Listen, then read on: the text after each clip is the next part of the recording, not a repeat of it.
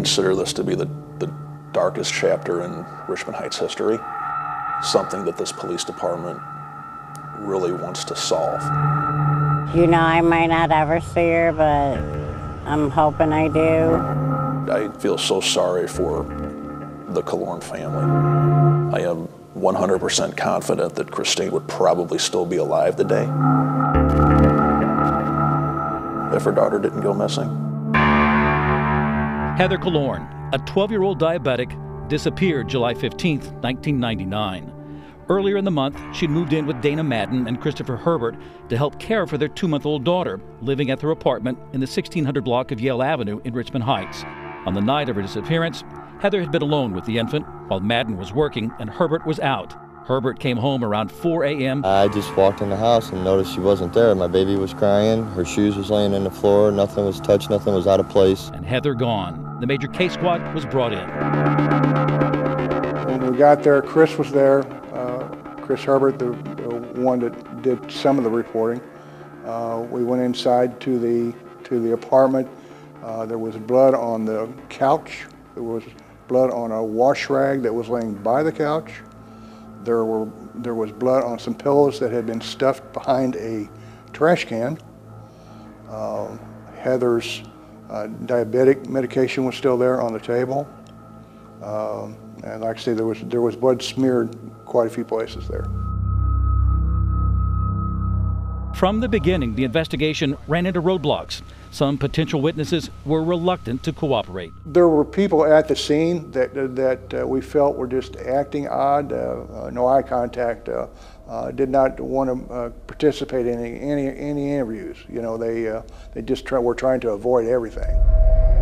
We just assumed that she was missing, that there was nothing more than that. Richmond Heights Mayor Jim Thompson has been haunted by the disappearance of Heather Kullorn. He was her principal at Blow Middle School, where she had just completed the 6th grade. Well, you always remember the sad circumstances whenever you're a teacher, eventually a principal. And this was one of those situations that I never forgot about Heather.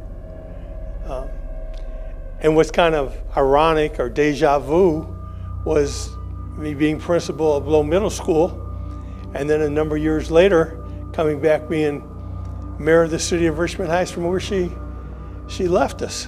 As I walk in the building every day, there's a picture of Heather on the outside. And so, of course, I remember Heather. As days turned into months and months into years, Detective Brown was relentless in his efforts to find out what happened to Heather and to bring whoever was responsible to justice.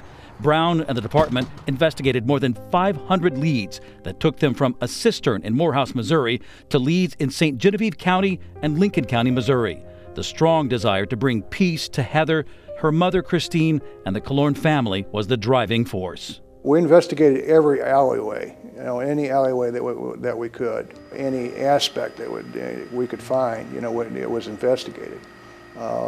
New people in the investigation, people that were originally in the investigation, but as far as a mindset, no, it really didn't. You know, we were still pursuing that investigation, and that never changed. Detective Brown retired in 2016. He regrets that Heather was never found and no one ever charged. And even in retirement, he's still thinking about pursuing justice for Heather. I woke up the other night and I was caught myself thinking about a lead that I had pursued that might have been pursued differently, or that somebody else might have been pursued as far as either a suspect, a witness, whatever.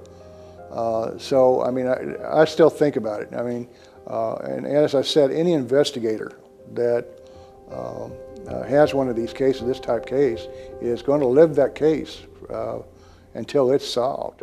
I just wish peace for this family.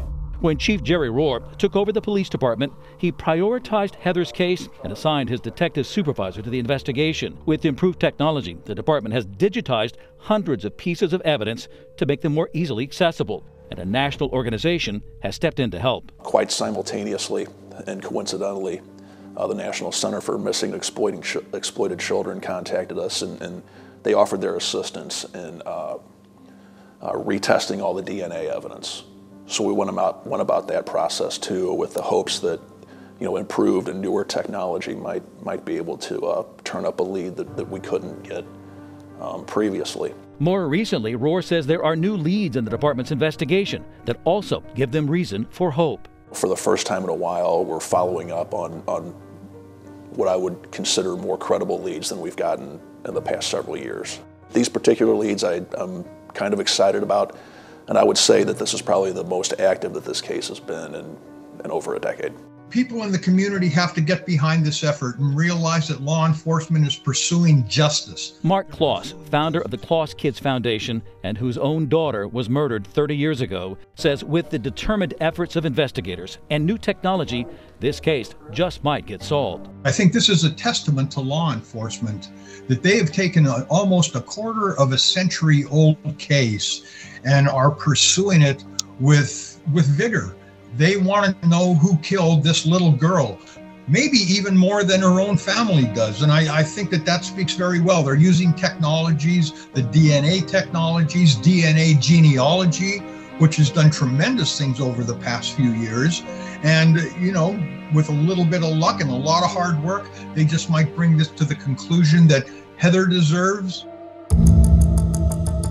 Both Kloss and Rohr say it's time for whoever is responsible for Heather's disappearance to be brought to justice. You don't start out a criminal history killing 12-year-old girls, nor do you conclude a criminal history by killing 12-year-old girls and then living a lawful life for the next quarter of a century. So it's a situation where the people that do these kinds of things, their behavior escalates over time. I know that from my own case, from my own daughter's situation, that they don't get better, they get worse, they get more bloodthirsty, they get hungrier, they get more violent. Well, it's beyond time to come forward with that information.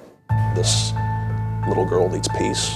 The remaining family members need peace, and please come forward, and you can do so by contacting our Detective Bureau directly.